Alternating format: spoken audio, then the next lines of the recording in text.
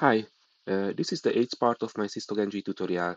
Last time we learned about network logging. Today we learn about Syslog-ng macros and templates. At the end of the session, we will know how to do a simple log rotation using macros. Macros are variables defined by Syslog-ng. When a Syslog message arrives, Syslog-ng parses it automatically according to the RFC 3164 specification. Macros contain parsed message parse like date or hostname.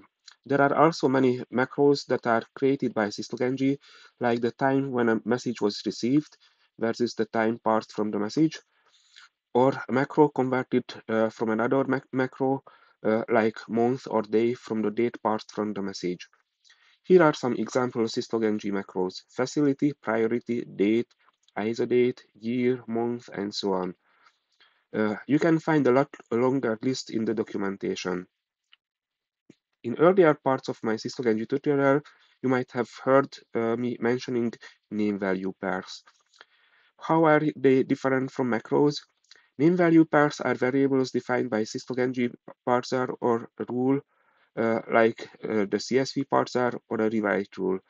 The difference is minimal, and the two words are often used interchangeably.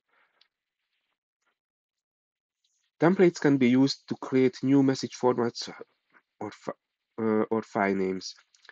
Templates use macros or name value pairs combined with some static texts. Here is a simple template which replaces the date macro with the more exact ISO date in messages returned to a file. In this case, the template is declared separately, so it can be reused on multiple file destinations. Later, we will see that templates can be declared inside a file destination. In that case, the template applies only to that single destination.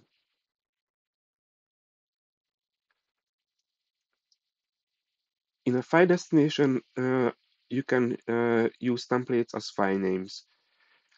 You can use macros both in the directory and file names. For example, in a central Syslog-ng server, you can sort incoming log messages based on the host name.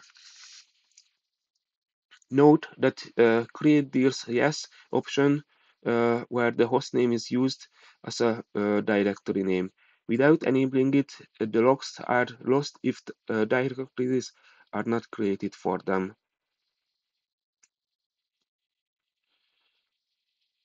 You can do a simple log rotation, which is also based on Syslog-ng macros.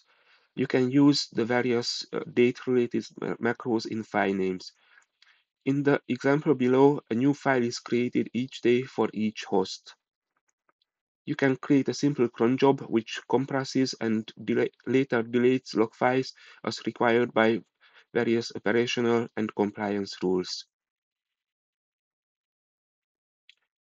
If you have any questions or comments, leave a comment on YouTube or reach out to me on Twitter or Mastodon.